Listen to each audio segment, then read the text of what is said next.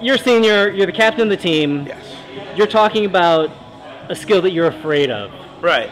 Like, that's not a macho, stereotypically masculine thing. You're talking about fear. What's up with that?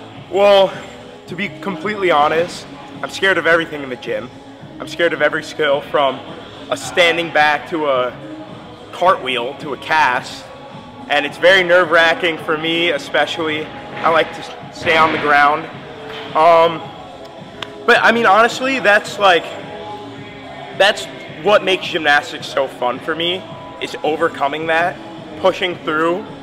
And while yes, like this drill, when I first did it, it sucked. It was scary. I was terrified. I was sweating.